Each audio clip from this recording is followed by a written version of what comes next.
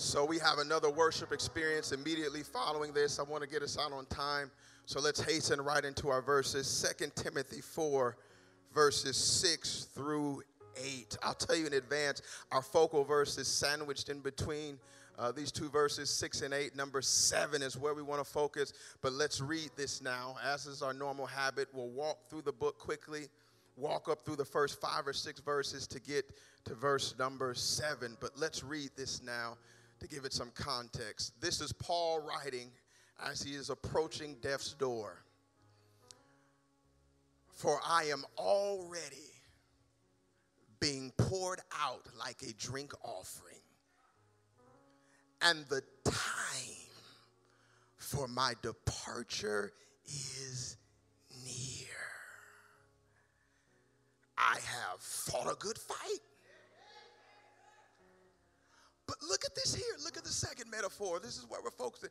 I have finished the race. I have kept the faith. Now, somebody say now. No, say it with power. Say now. Shout now. Now there is in store for me. This is not just for anybody. This is for the believer. There's in store for me a crown or garland of righteousness, which the Lord, the righteous judge, will award to me on that day. And not only to me, but also to all who have longed for his appearing. Let all of God's people say amen. Let's focus on verse number 7 one more time. I have fought a good fight. He says, I ran trying to make 100, and I made it up in my mind that 99 and a half won't do. He says, I went all the way with this thing. I fought a good fight. I have finished the race. I have kept the faith. Let's prayerfully consider the grace to finish. The grace to finish. The grace to finish. Father, we declare that these words are blessed in our hearing and in our reading and in our doing. In Jesus' name we pray, amen. Amen. Thank you. You could take your rest. Thank you for standing with me in reverence for God's word. The grace to finish. 2 Timothy is a book written by the Apostle Paul. I won't spend a lot of time in the introduction of this book since we've dealt with it a couple of times over the last 3 to 4 months. We've come from the book of 2 Timothy, so I'll highlight a few choice things out of the book. But I'll quickly say, for those who don't know perhaps, 2 Timothy is a letter, an epistle, fancy way of saying a letter, written by the Apostle Paul. This letter is one of 4 that we have in the New Testament that Paul writes to a specific individual. Other letters are written to churches in regions, in specific locales. But this is one of the 4 letters that he writes to an individual by the name of Timothy. The uniqueness of their relationship is displayed by the fact this is the only letter that Paul writes to an individual twice. He writes to Philemon. He writes to different people. He writes letters to other individuals. But this is the only one that we see in the New Testament that he writes to someone twice. They had a unique relationship, a closeness with one another. And what I want you to see is not so much a letter from one individual to another, but a changing of the guard.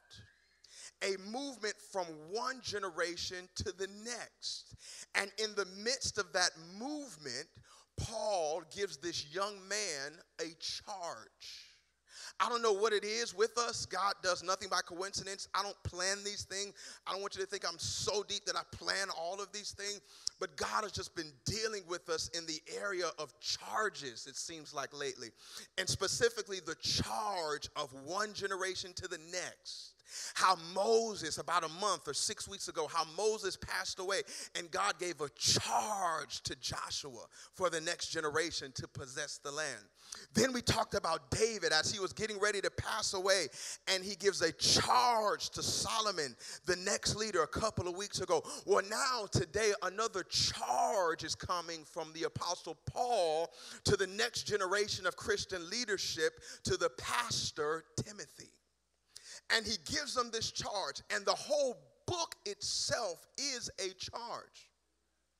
But even in the midst of this one large charge, that is the epistle of 2 Timothy, there are a series of subcharges or mini charges in the midst of this one large charge. You can find a different charge concerning the gospel in each chapter of this letter in 2 Timothy. And each charge concerning the gospel has its own basis. Y'all pray with me here this morning. I'm moving quick on purpose. Now each chapter has a charge concerning the gospel. And each charge in that chapter has its own basis. We won't go through all of them for the sake of time, but I'll just give you the charges for each chapter. In chapter 1 of 2 Timothy, you see the charge to, watch this, guard the gospel. The charge, perhaps you want to write these down or memorize them. The charge to guard the gospel. The charge in chapter 1, there's only 4 because there's only 4 chapters, so it won't be a lot. The charge to guard the gospel. You'll see this in 2 Timothy chapter 1. Let's read at verse number 13. We're at number 2 and verse number 14. You got me, media? 2 Timothy chapter 1, verse number 13 and verse number 14. I'm on number 2, and then we'll follow from there. It says, 2 Timothy chapter 1. Chapter 1, yes, verse number 13. It says, what you have heard from me. This is the apostle saying, I taught you, Timothy. Now, what you have heard from me, keep as the pattern of sound teaching with faith and love in Christ Jesus. Watch this, verse number 14. Guard the good deposit that was entrusted to you. Guard the gospel. Guard the good deposit that was entrusted to you. Guard the good deposit. I'm just waiting for somebody to press silent at some point. But guard, they must be in the restroom. Guard the good deposit that was entrusted to you. So it is not so much about me giving you something if you don't guard what I've given you. You see this in Scripture where Jesus talks about this. Everybody hears good sermons every week. But the issue is not about hearing the word. It's about being doers of the word and not allowing the cares of this world, Jesus said, and the deceitfulness of riches and other things to pluck the seed of the word out of your heart. Every week we gather together so God can give you a deposit. Once you receive the deposit, it's up to you to guard the deposit. And so he says to him, God, I charge you to guard the gospel. Guard the deposit I've given to you. Chapter 2, he says the charge to suffer for the gospel. The charge to suffer for the gospel. 2 Timothy chapter 2, verse number 1. Look what he says here. I charge you to guard the gospel. Now I charge you to suffer for the gospel. Look at this charge. You then, my son, be strong in the grace that is in Christ Jesus. And the things you have heard me say in the presence of many witnesses, entrust to reliable people who will also be qualified to teach others. Look at this here. Watch this chart. Join me in suffering like a good soul. How large will our churches be If we opened up the doors of the church every single weekend and our emphasis is not so much on what Jesus can do for you, he can help you with a myriad of problems, get out of debt, help your marriage, help your parent, help your children, get you off of drugs, and he can do all of those things. But I think what we fail to recognize is that the call to Christ to some degree is a call to suffer. If anybody knows about this, it would be the author of this letter and of this book, because when God calls the Apostle Paul, he does not call him under the promise that I will cancel all of your debts. He does not call him under the promise, you are single, Paul, but if you walk with me, I'm going to give you a woman after my own heart to be your wife. He does not call him under the promise that every church that you have will succeed and multiply. He does not call him under the promise of daisies and roses and lilies, but he says, Paul, I have selected you to suffer for my name. What a call that is. I have selected you. Many of you probably already forgot this sermon. We dealt with it a couple of years ago over the pandemic where we preached on selected to suffer. How many of us would run into the ministry, run into the church, run up to the aisle, the altar every single week if our call says, come to Jesus just as you are, and he will not put a crown of righteousness on you just yet. That is to come. But for now, a crown of thorns may adorn your head. Hardship will face you. Trouble and trauma and trial will be your name. I have selected you to suffer for my name. And he says, I charge you now, just as I have suffered for the sake of the gospel. Timothy, as I give this treasure, this trust to you, I charge you now to suffer for my name. So you must guard the gospel, I charge you. Chapter 2, you must suffer for the gospel. Chapter 3, I charge you to continue in the gospel. Continue in the gospel. Guard the gospel. Suffer for the gospel. Now I charge you to continue in the gospel. Look what he says here in chapter 3. While evildoers and impostors will go from bad to worse, deceiving and being deceived. But as for you, do what? Continue. I need the church to wake up. Do what? Do what? Continue in what you have learned and have become convinced of. So it's one thing to get it, but it's another thing to continue. It's one thing to start something.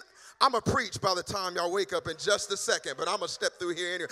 It's one thing to start something, but it's another thing to continue into something.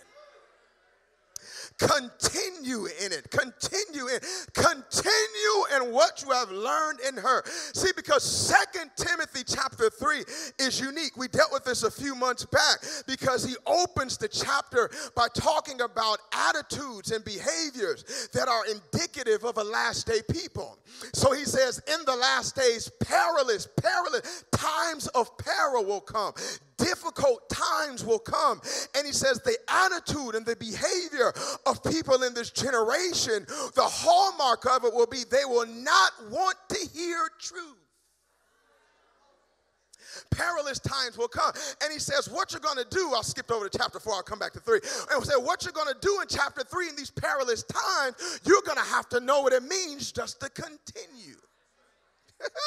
Continue when it doesn't look like it's working. Continue when it doesn't look like it's going anywhere. Continue when it seems like there's no addition, just subtraction. Continue though in the natural eye everything seems to be wasting away, but inwardly you're being renewed day by day. So just continue in it. Do it when you don't get any results. Do it when nobody gets saved. Do it when nobody's coming to church. Do it when nobody wants to join the ministry. Do it when you don't have any volunteers. But as for you, continue. So I charge you, suffer for the gospel. I charge you to continue to preach the gospel. I charge you, chapter number 2, to continue to guard the gospel. Guard the gospel. Suffer for the gospel. Continue in the gospel. Guard the gospel. Suffer for the gospel. Continue in the gospel. Then chapter 4, he says, I charge you, watch this, to preach the gospel. Chapter number 1, I challenge you to guard the gospel.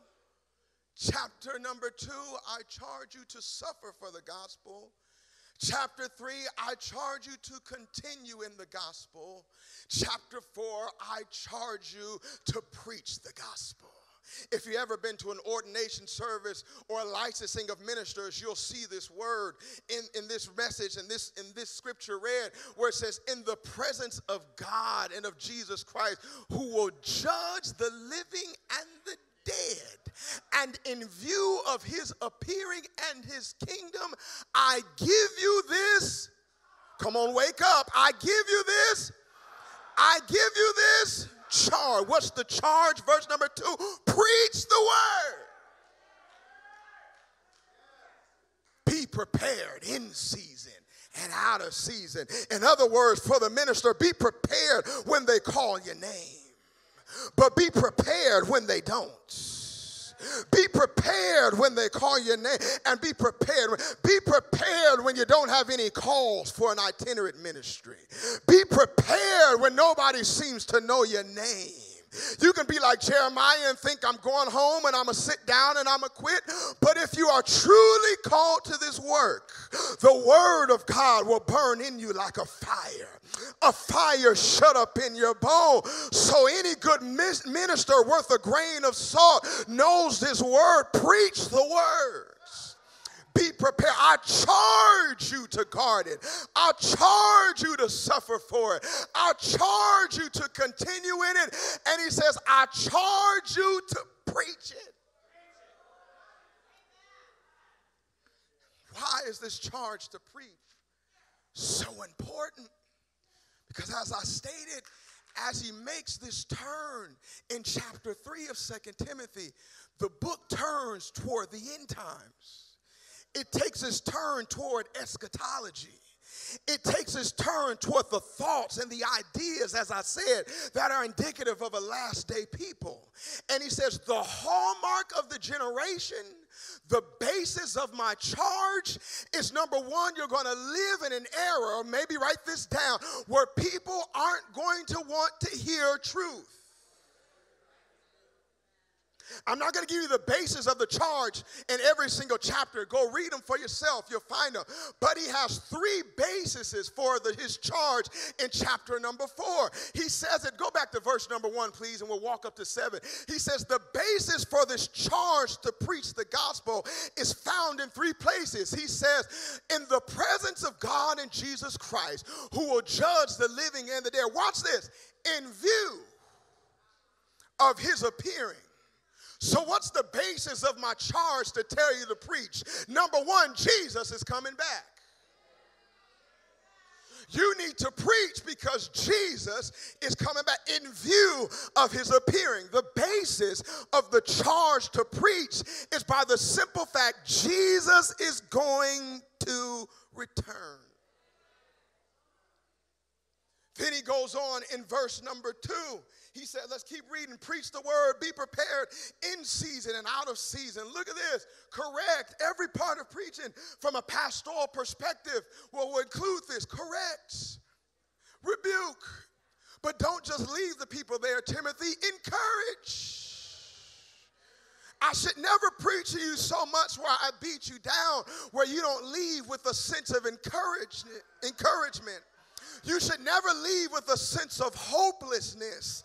I would venture to say you have to check and see if that word is fully from God, or did the preacher leave you at a place where the word was incomplete? Because even when God corrects and rebukes, when it's all said and done, God will build you up. He will make you strong. He will give you a sense of hope. I should never come to church and leave down and in despair and hopeless. This is why I'm concerned, by the way, some of you leave every week, because you can come and sit on the seat, but you haven't connected with God. Because when I talk to some of you after service, you have the same down, dreary, depressed mindset that you came in with. And a true test and measure on if you have been in the presence of God is there should be an exchange that takes place. Isaiah said, I'll give you a garment of praise in exchange for a spirit of heaviness. God, help a church where everybody walks out of the door at 12 noon just as depressed and just as much despair, just as hopeless as when they walked in. Either they didn't connect or the church needs to shut down. But when I have an encounter with God, light shines into darkness. Hope arises in my soul. Faith comes by hearing, and hearing by the word of God. I thought it was impossible when I walked into church, but by the time I got through leaving, I recognized that with God, all things are possible.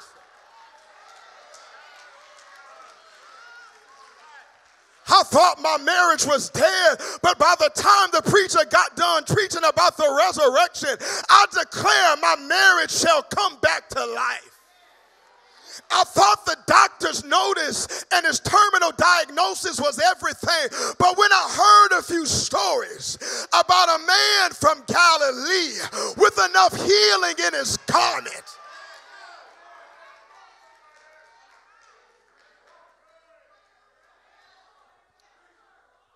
to set me free. So he says, preach the word, correct, rebuke, and encourage with great patience. Take time for the people to learn. It may take time for the word to change people. Hearts become hard. So with great patience and careful instruction. So he says the basis of the charge of Jesus is returning. Now look at verse number 3. We see the second basis for the charge. Watch what he says. For the time will come.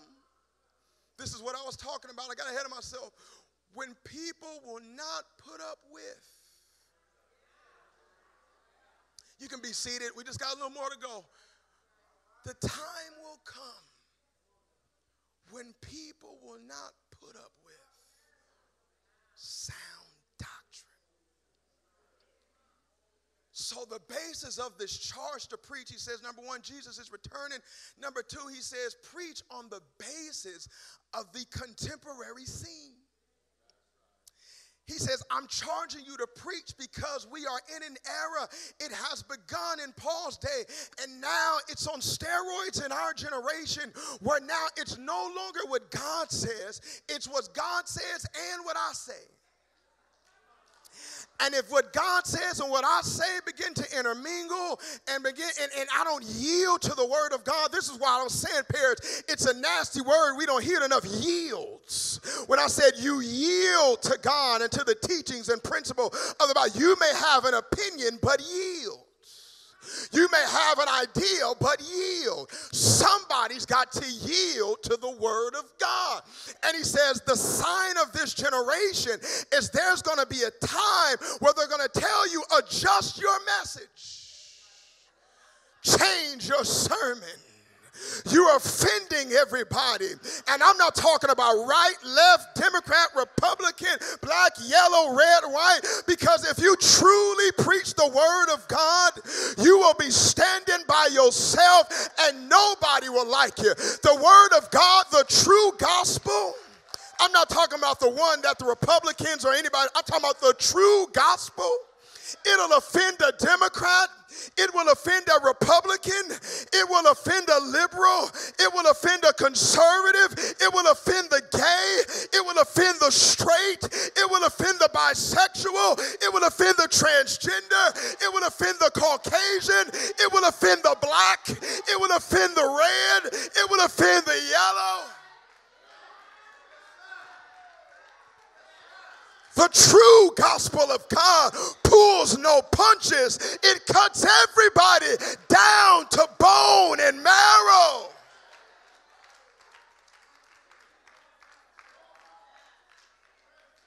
Who will be able to stand? So he says, based on the contemporary scene, he says, preach the gospel, because a time is coming where they won't put up with sound doctrine. Instead, to suit their own desires, they will gather around them a great number of teachers to say what their itching ears want to hear. Then verse number 4, they will turn their ears away from the truth and turn aside to myths. But you keep your head. And stay here for a second. Keep your head in all situations. So he gives 3 bases for this charge. Keep that up. He says, number 1, Jesus is returning. Number 2, the contemporary scene, the signs of the times are the basis for this charge. And then the charge, number 3, comes from the fact that I am getting ready to die. And I want you to see it. I don't want you to just read the words. I want you to hear the voice, the tone. Because up to this point, many of you soldiers, we celebrated Veterans Day yesterday and Tad Days off, Friday off this week. Many of you know this. Up to this point, it takes on it has a militaristic, a militarized tone. The tone of a drill sergeant. Even here, I charge you, suffer for the gospel. Yes, sir. Continue in the gospel. Yes, sir. I charge you, preach the word. Yes, sir. Look at you, even see it here right up to verse number 5. Keep your head. Endure hardship. Do the work. Discharge the duties. Read the tone. I want you to hear it how he said, a militarized tone. The tone of a drill sergeant. Keep your head. Yes, sir. Endure hardship. Yes, sir. Do the work. Yes, sir. Discharge the duties. Yes, sir. But in the third basis, his voice begins to change. After all of this, keep your head, endure, do the work, discharge. Keep your head, endure, do the work, discharge. Verse number 6, things begin to change. If your Bible reads like mine, around verse number 9, it'll say something in the heading of personal remarks. And the personal remark officially begin at verse number 9, but you'll begin to see the voice change around verse number 6, because now I am already being poured out like a drink offering. And it goes from this, yes, sir, I charge you, guard the gospel, continue the gospel, do the work, discharge the duties, yes, sir, to I am already being poured out like a drink offering. It's in this 4th charge in chapter 4 that he makes a turn in his tone. For I am already being poured out like a drink offering. And he gives 2 vivid metaphors, 2 word pictures right here. He gives a drink offering,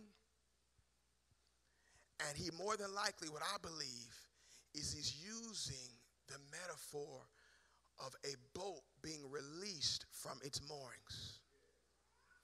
A boat being released. Too much to do about some nerd stuff, some Greek stuff you don't hear about. But nonetheless, I believe more than likely he's using the picture first and foremost of a drink offering, and then that second one, for the time of my departure is near. Get in your mind now a drink offering being poured all the way out. He uses this picture as to show his death is imminent, so imminent where it has already begun. Perhaps he was laying away, wasting away in this cell, only given so much food. Perhaps he's beginning to become emaciated. He can count some more ribs than he could this time last week, last month. He recognizes that this is the end. God is not getting me out of this. His delivering out is going to be delivering through. I am going to die here. This is not the snake bite that I shake off into the fire. This is not the boat that I get to step on one of the pieces and make it all the way across. This is not the demons chasing after me and leading people to stone me, and I get up and I keep on preaching. No, this is the one that does take me out. This is the one I'm not going to recover from. And we preach on this all the time. The life of the believer must carry balance. I must hold both truths in both sides of my hand. That he can and he will deliver. But if he doesn't, is he yet and still God? So he says, I'm already being poured out, and the time of my departure is near. Since I'm being poured out, and my boat has been released from its moorings. The anchor has been weighed. The ship has set sail for eternity's shore. I'm being put out to sea, so to speak. So he says, I'm being poured out, and I'm being put out to sea. The time of my departure is near. In light of this, he says, here's what I want you to do. Verse number 7. He says about his life, he says, looking back over things, he says, now that I give you these charges and I take on a militarized tone, I'll just be real with you. I don't have time to play. And it's something about when you approach death or old age. You don't have time. I was telling the church yesterday about a funny story that I had sitting with Mother Daly at her house, and she said some things to me, and they started laughing. And that's one thing I do love about seniors. They don't waste a lot of time with words. It's something about when you start getting over 60, 65, 70.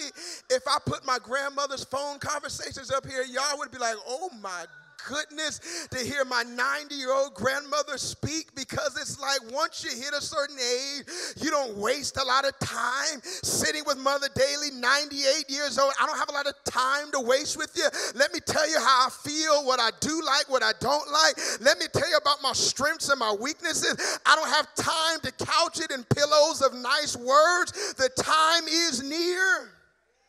I've been blessed to stick around long enough to see the change, the maturation, the evolution of Apostle Madison's pastoral strategies and communications.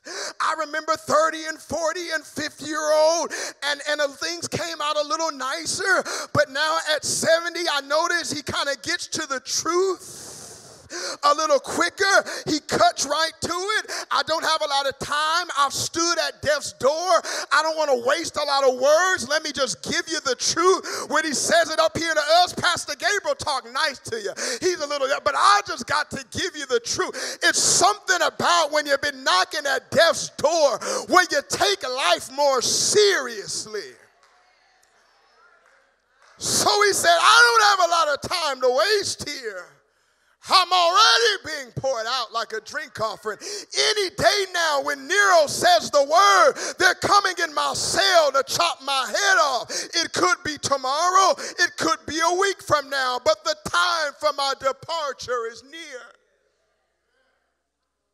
And I pray that God will give every single one of us a sense of when our departure is near. You may not know the exact day. You may not know the exact hour or the exact moment. But do like Moses wrote, God, teach us to number our days.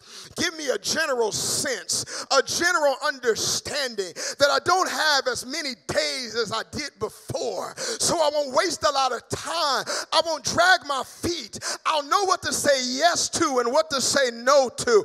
I'll be more advantageous with my time. I'll take advantage and seize opportunities a little more because I know how much time that I have. Teach us to number our days. Says the time of my departure is near. So he gives two metaphors, and I want to deal with the second one. He says three things. He says, I fought a good fight. I've kept the faith. And he says here, I have, watch this, finished the race. You'll see this over and over again in Scripture where he uses these two examples back to back, military examples versus the examples of a race. I've fought a good fight. I've kept the faith. You don't have to turn there now, but write down, even in chapter, I believe it's 2, around verse number 3, where he gives an example of a soldier. Then he gives the example of athletics. And over again, not just in this book, but Paul uses the metaphor of athletics. There's an aspect of athletics and competition that is analogous to our faith walk. But more than that, he uses wrestling in some places. You'll see him use boxing in some places.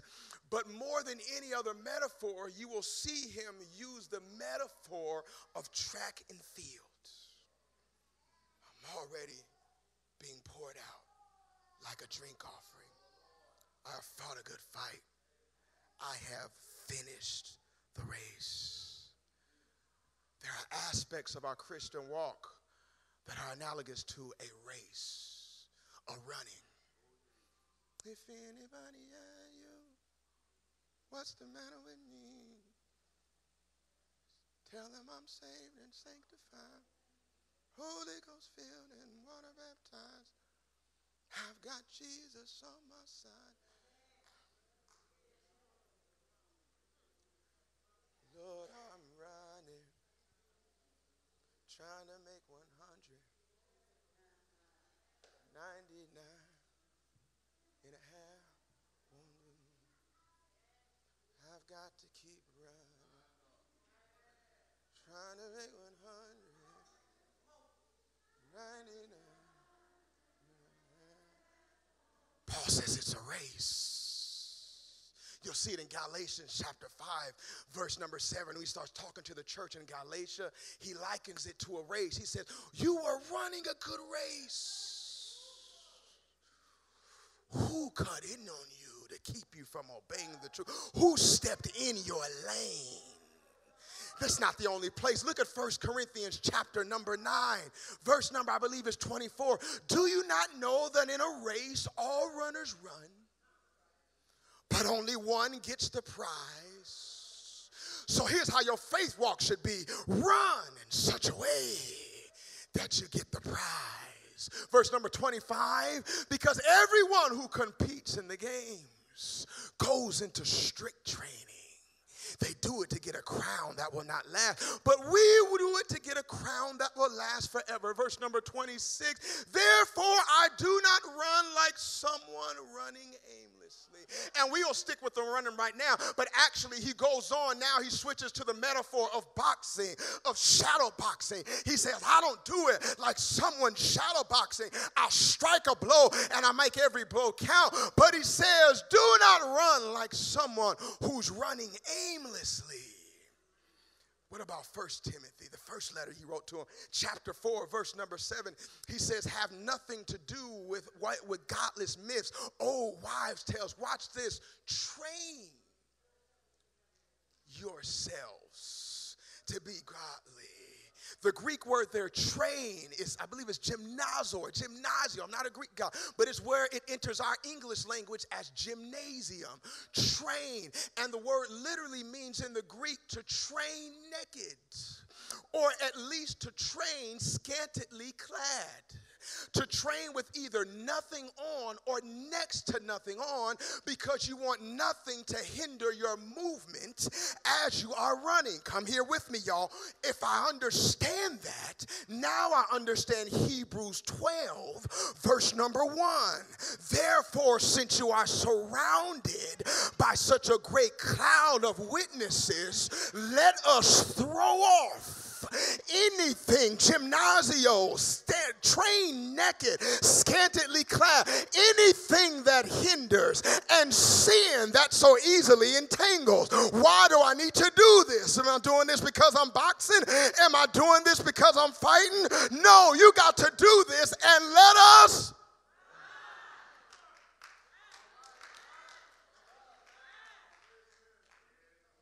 race. You don't know it or not, your faith walk is a race. Let us run the race that is set before us. Stay here. Now let's take it a step further. I got to go, y'all. I'm up against it. But it's not just a race. Watch me here. Let's take it a step further. He uses this metaphor that I have finished the race. I want to take it a step further. I think it is not the fact that it's a race, but it's the type of race. I believe the Christian walk is analogous or similar to a marathon. I'm going to show you it here in the Word. Stick with Hebrews chapter 12, verse number 1. Watch this. Therefore, since we are surrounded by such a great cloud of witnesses. We don't know who wrote this, but in your mind, get a picture of the Olympics. It started in Greek culture, okay? And whoever wins, they get the crown of Olympia. Remember, our state capital, it's named after all of it, the crown of Olympus. And so they would compete in these games. So he uses this metaphor from this contemporary context. Get in your mind now, the crowd is around you for the games. And he says, you are now running, throw off everything that hinders, and let us run. Watch this. How are we going to run? With perseverance. Perseverance. Let's look at it another place. Philippians chapter 3. Verse number 12, I'm taking you through this word. Now that I've already obtained all, not that I've already obtained all of this, I've already arrived at my goal. But look at his words here. He uses this again. But I press. Perseverance and press and perseverance. One tracing will read, it'll say endurance. Let us run with endurance, but let us run with perseverance and a press. You don't need a press and a perseverance for a 100 meter. That's a quarter of the way around the track. You don't need a press and a perseverance for a 200 meter. That's halfway around the track. You don't even need a press and a perseverance for a 400 meter. That's one time around the track. That's 100 meter, 200 meter, 400 meter. A 100 meter race lasts 10 to 15 seconds. For a 100 meter race, what you need to make sure of more than anything is that you get off to a good start. 100 meters are about starting. I feel like preaching here. 100 meters are about getting out of the blocks right. 100 meters are about not jumping the gun so you're not disqualified. It's about getting off to the right start, getting your right footing on the ground, establishing your lane, and pushing at the right time. But when it comes to a marathon, I'm going to need a press. I'm going to need a run with perseverance. Marathons are 26.2 miles. I don't need a press when I'm running for 15 seconds. I don't need a press one time around the track. But when I get to mile 6 and mile 8 and mile 10 and mile 13 and I recognize I'm just halfway through the course and everything in my natural body is telling me to shut down and quit, I'm going to need something on the inside that runs a little deeper than my natural body and can move me to the place where I keep going. This faith walk is not glory to God, a sprint. It's a marathon. And the problem is we are entering this faith walk with a sprinter's mentality. And we are not recognizing that our faith walk is a marathon. Not only our faith walk, we enter things with the sprinter's mentality. I told you this before recently. We were talking about it. I had no plans of preaching this, but I see God was already giving me the inklings of what I'm preaching here today. Sprinters look better. Their muscles look better. Look at Usain Bolt in his prime. Look at Michael Johnson in his prime. Look at Jackie Joyner-Kersee in his prime. The sprinters, their muscles are good. Their vascularity looks good. Their abs are great. I dare you to go look at the body of a marathon runner. They don't retain muscle the same because they do so much cardio. Not the cute, the ugly vascularity going through all of their legs and feet. Most of their feet and their toenails are all black because all of the fungus of sweating in those shoes after running all of those miles for so many. Black toenails, ugly feet, corns and bunions, veins all throughout their legs and body. Aspects of their body are skinny. Some look emaciated in some part. Marathon runners aren't cute. And we enter things with a sprint mentality. We enter marriages with a sprint mentality. And we sprint up the aisle. We sprint up before the preacher. And we don't recognize that the wedding was the sprint, but the marriage is the marathon. If y'all just give me 5 more minutes, I promise you, I'm going to close this out. We enter ministries with a sprinter's mentality. I'm going to sprint to the altar. The preacher's going to sprint to lay hands on me. But this faith walk is going to be a marathon. What if you have a sprinter's mentality but a marathon problem? That child's not going to be straight overnight. One prayer and some oil may not do it. Parenting is a marathon. This idea that I have my children for 18 years and I'm done. I need to call my mother and father now more than I ever have in my life. How do I do this? How do I do that? How do I stop from killing this child before they say something crazy one more time? I need help. You're not going to parent me at just 5, 6, and 7. You're going to have to parent me at 40, 45, and 50. It's a marathon. Your life is devoted to this, for better or for worse, for sickness and in health. Till death do you part. We want to invest money with the sprinter's mentality. NFTs, crypto, you can get it overnight. I promise you it'll come fast. It's crazy promises. Take this 2,000, it'll turn into 2 million in 2 months. Sprinter's mentality. The best and most genuine blessings that God has for us in this life all require a marathon mentality. And Paul says, I have ran my race. I have finished my course. And you have to run in a way that you have a marathon mindset. That I am in it for the long haul. So I can't gas out the first year, the first minute, the first seconds of the race. I have to run in a way that I can have enough left. The technical term in track and field is called running economy. That's the technical term. It's called running economy. Running economy is your ability to save energy for the latter parts of the race. The more efficiently you use oxygen to maintain your pace, the longer you are able to sustain your effort. And the problem is we go into things thinking they'll take a year or two, a month or two, a day or two, and we gas out, and all of a sudden we don't recognize, wait a minute, this thing was a marathon. It was not a sprint. So if I'm going to make it to the point where I can say like Paul, in my faith walk, I have finished my race. 30 years in the ministry, Timothy, I've had some ups, I had some downs, but I have finished. Some people didn't like me. I've had to go out of cities just to save my life, let down in baskets on city walls, stoned, people beat me up, punched in my face, being spat on, everything I've endured it all, snake bites and shipwrecks.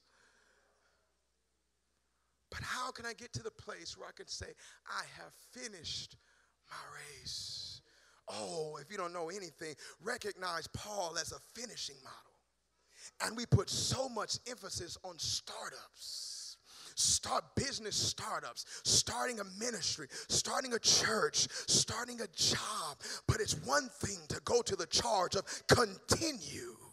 And now another thing entirely to go to the thing of finish. It takes a grace to finish, an anointing to finish. So if you're going to finish, I'm going to give you these three things and then I'm going to go. Number one, you must aim to finish. Aim to finish. If you're going to finish, you must aim to finish. Look at Acts chapter 20, verse number 23. Number one, aim to finish. Acts 20, verse number 23, and then we'll hasten to our close. This is Paul talking.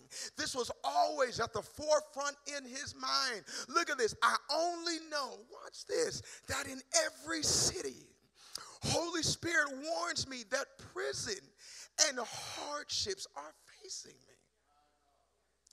However, I consider my life worth nothing to me. Watch this. My only aim, there it is again, is to finish the race. He went into it with an aim to finish. If you want to finish something, go into it with an aim to finish. An aim to finish. They say directors do this in movies. I used to think directors write movies in sequence, but that's actually not true. Most of the time they go through and they shoot the ending of the movie.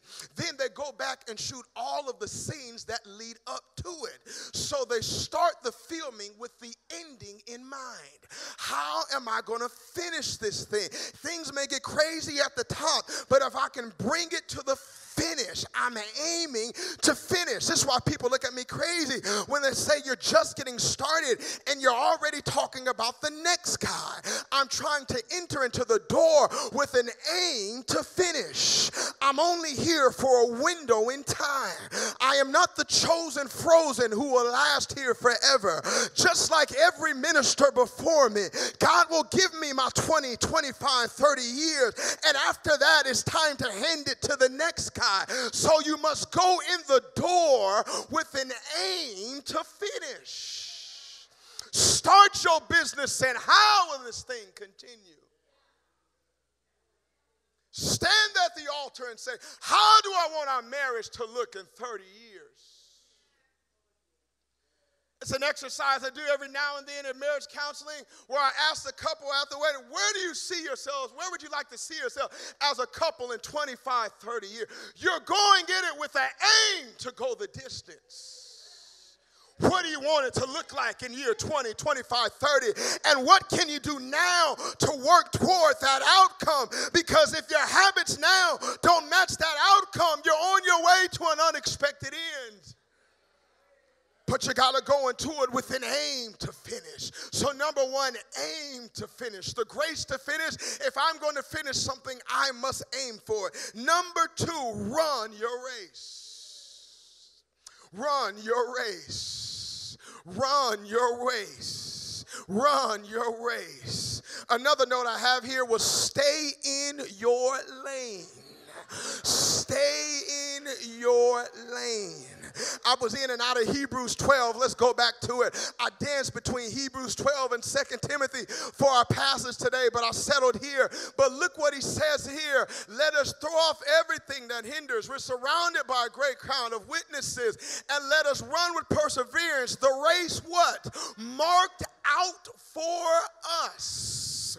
I cannot run your race. You cannot run my race. You can only run the race that is marked out for you. You may be running at a faster pace than me, but just because you finished first doesn't mean I'm not a marathon runner. The fact that I ran the 26 miles means I ran the marathon. So if you get there quicker, God bless you. But I've got to run the race marked out for me. A lot of churches are doing a lot of things, but St. John, touch that neighbor next to you and say, we're going to run our race. We may not look like the church up the street, but we're going to run our race. We may not look like the church round the way, but we're going to run our race. There's an anointing and a work that God has for us to do, and I'm going to run my race. Run your race. It's marked out for you. Finally, number three, don't turn around. Don't turn around. I'm hastening to my close.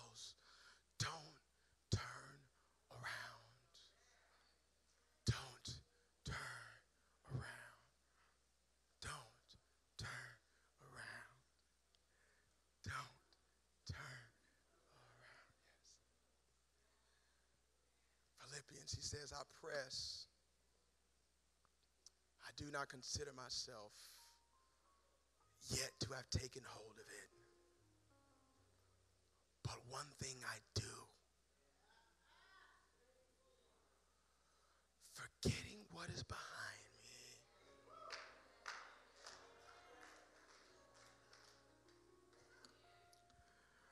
I used to treat this in track. I ran track in middle school and wasn't the best track runner. Did okay.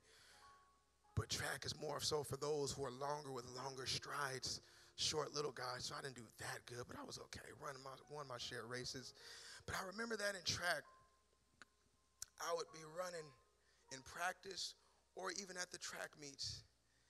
And every now and then, when you got the lead, you get a general sense, are they gaining on me? Because I would have trouble gassing out. And I would put everything into the start and I would get to going, but I wouldn't have enough left to finish. So my mom was at one track meet one time. It was at Lincoln High School at the time. And she said, I noticed when you run around the track, at the end where everyone sprints to the finish, you don't sprint to the finish. You got to push to the finish. And I tell her, I really don't have anything left to sprint to the finish. She said, you got to finish. But I would get to the point where I would run, and every now and then, I would turn and do like this. Because I want to see if they're gaining on me. And if so, by how much? And our coaches would bark at us so hard. Don't you? They say it in colorful ways. Madison, what are you doing? I told you over and over, don't turn around. You know, they'd never have that nowadays. Kids will run off the field crying. Everybody gets trophies now, you know. 18th place, here you go. You know,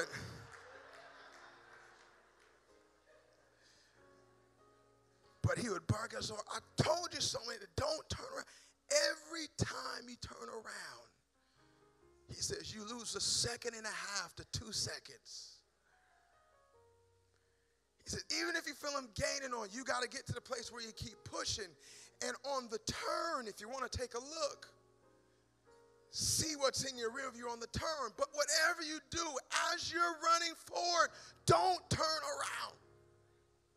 You'll even see Olympians do this, where they'll use one of the cameras in the arena, and they'll try to look up while they're running, but they're trained and they're taught, whatever you do in the race, do not turn around. You lose time. And amongst Olympians who are normally no more than a second, a millisecond, 1.5 seconds and apart, you turning around can lose you the race. So Paul uses this metaphor. He says, I'm straining toward the finish line when he wrote to the church in Philippi. He says, one thing I'm going to do, I'm going to forget everything that is behind me. And I'm going to strain toward what's ahead. If you're going to finish, don't turn around. Some of you in this room, God has you here for a purpose. You've been coming, and the faith walk will go through peaks and valleys. God shows himself stronger in certain seasons than he does in others. And we will have seasons where we feel like we're going to go back. Do things the old way. Make money the old way. Rub elbows the old way. Do things I used to do. Don't turn around. It's a marathon. There's going to be days it's not going to be pretty. You're only in mile 8, mile 7. But if you stay the course, you will finish your race. I declare that God is giving us the grace to finish. That we are going to stand unique in this generation as a church. We're going to be a group of people who finish things, who are consistent and continuing things. I'm not so much concerned about quantity right now as I am quality. Not that I don't want God's church to grow. It will grow. But as people come in, go out, come in, go out, as like an airport, so to speak, planes go in, go out, go in, go out. Only time it should be packed is if every plane is grounded. So there should be some coming in, going out. If we're flying and really doing this thing, things are going to be coming in, going out. But if we stay around 200, 300, I'm more interested in quality Are we making quality disciples with staying power? What's the sign of a quality disciple? They stay. They stay. They stay in church when the message wasn't for them that week. Surprise, not everyone is going to be for you. When the ministry doesn't have nothing to meet, quote unquote, my needs, surprise, not everything is going to be for you. You have to adjust your mindset in this marathon. I'm no longer a receiver. I'm now a giver. So it's not so much what does the church have for me, but the mindset should shift. What can I do through the church? Because I'm in a marathon. Holy Spirit, I thank you for the grace to finish. I thank you that we have an aim to finish. We have goals that we've set for the end of this year. I pray, Father, and I thank you in advance that you are giving us the grace to finish. Father, I pray now in the name of Jesus that you would help us not to turn around. Help us to run the race marked out for us. Help us not to compare ourselves with our brother, our sister. Blessings that we all of a sudden used to be in awe of can become small, minute, when we compare them to someone else. So, Father, I pray that the curse of comparisons would not be in the hearts of your people, but they would run the race you have for them. Thank you for the unique work you have for each person here. Yours is the kingdom and the power and the glory forever and ever. Amen. Come on and stand on your feet. Let's give God praise for his word this morning. Come on, let's give God praise for his word this morning.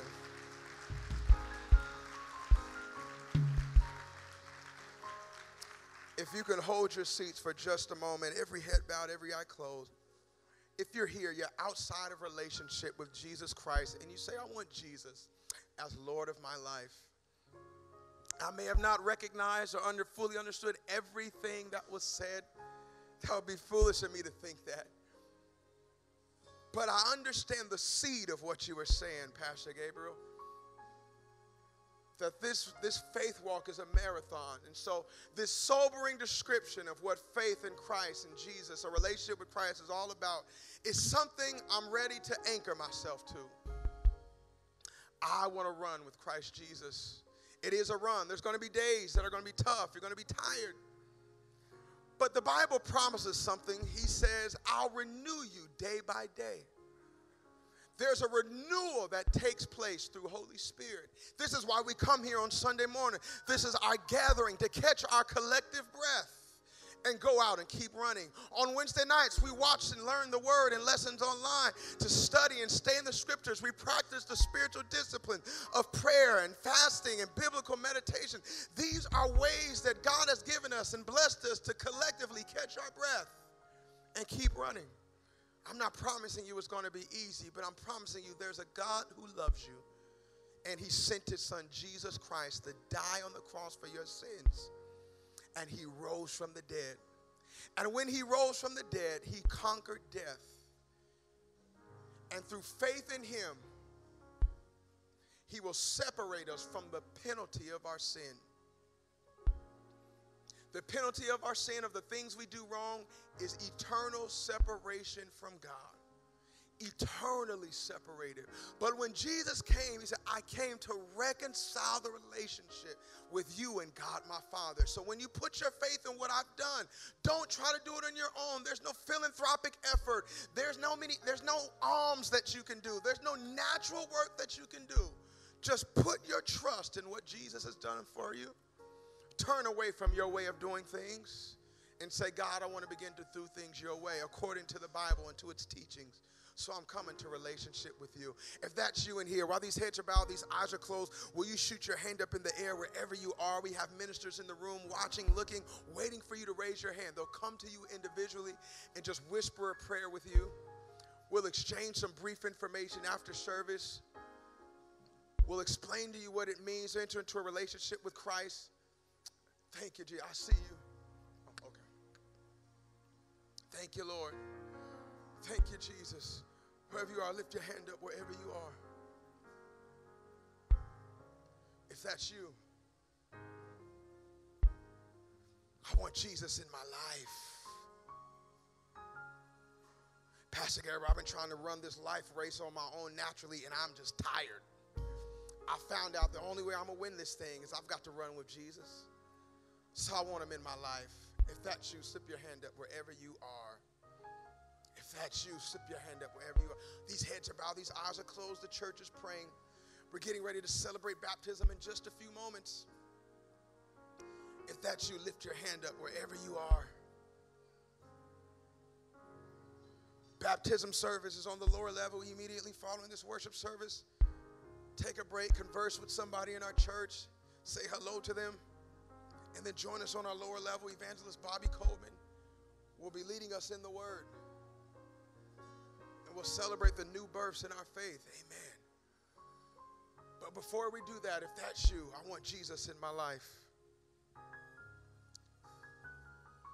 Or I just get this sense in my spirit, Pastor Gabriel, I'm just running and I've been tired. If that's you, come to my left, to the right of this stage. I've been running and I just need to be renewed. Be honest, don't lie to yourself. I've been running. I have been running and I'm tired. Not tired, I'm tired. I just need to be, I'm just at a place right now where I am tired. I'm right there with you. I'll stand with you. There are aspects of it that are good, but the aspects that I'm tired and I just need Holy Spirit to renew us. The Bible promises that he will. Though the outward man is wasting away, inwardly we're being renewed day by day, the Bible says. The Bible says, they that wait, hope, trust in the Lord, renew their strength. There's another gear that you can run in your faith walk. Holy Spirit, Ruach, the breath of the Holy Spirit, the oxygen of the Holy Ghost is coming into your spirit right now, giving you another wind. We declare over these people, Father, a second wind, a fresh wind. Thank you. I wanted you to come. I had you in mind. We declare over your people a second wind, a fresh breath of wind, a breath of fresh air of the Holy Ghost over the lives of your people. You said you never turn us away when we come. So I thank you, regardless of how many times we've already come, we can never stop coming. You'll always allow us to come to you. Thank you that we are your children. And you said, suffer the little children to come to me. So, Father, we love you now. Bless these people who've taken this faith step and have come.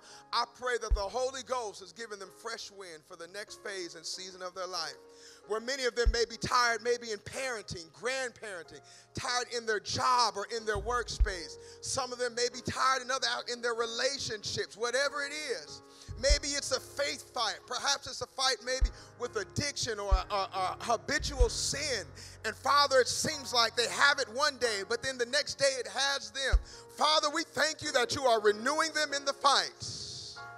Thank you, Father. Greater are you that's in us than he that is in the world. So, Father, we love you now, and we thank you. Thank you that everything that's fighting them gets tired. I hear that in my spirit. You said in Matthew 12 that when demonic forces leave a place, they go looking for somewhere, and when it gets tired, thank you that the forces of evil that we fight get tired. Holy Spirit, wear them out. Wear the devil out. Wear the forces of darkness out. Wear them down. Put a whooping on them and renew the strength of your people. Tell them to leave your people alone. These are your people called by your name. We cover them now in the name of Jesus. Thank you for the grace to finish, for finishing this year, for finishing this giving campaign. We love you and we praise you for all that you are doing. Continue to heal your people. Hold up Lady Madison before you. Hold up the sick in our church, the infirmed in our church, those dealing with bereavement in our church. Touch them right now wherever they are. Thank you for this beautiful young lady and the baby she holds. Bless them now, God. It's in Jesus' name that we pray, that all of God's people say amen.